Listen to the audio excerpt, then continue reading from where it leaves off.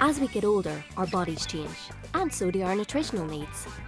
Children expend loads more energy than older people, and the rapid growth of their teeth and bones, and the development of their brain, skin and vision needs to be helped along with the right nutrients.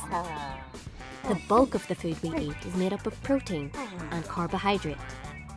Protein helps maintain and repair the body, while carbohydrate is the source of most of our energy. The best type of carbohydrates also have fibre, which helps keep our gut and our bowels healthy. As we grow older, we need less energy, and therefore we need fewer carbohydrates.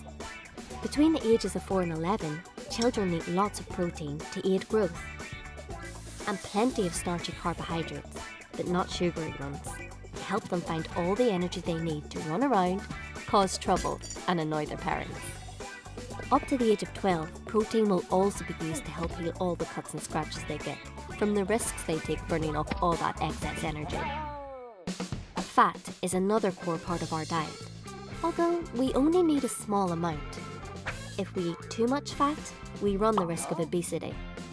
People of all ages can become obese by consuming too much fat, especially saturated fat. This increases the risk of cardiovascular disease. Calcium is needed at all stages of our life for our teeth and bones, especially for 8 to 12-year-olds while they are achieving peak bone mass. Calcium also helps us avoid osteoporosis a bit further down the line. You need iron whatever your age. Vitamin C, A and D keep our immune system strong and body healthy, while B group vitamins look after our red blood cells. A little sodium goes a long way. It can help children with fluid balance, but older people need to be careful, as too much salt increases the risk of high blood pressure.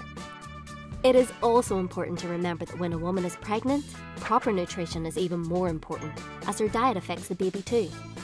Good fats such as omega-3 are great for baby's development, as is the folate obtained from B group vitamins, while calcium is vital for the development of bones in the last 3 months of pregnancy. So, that's that then.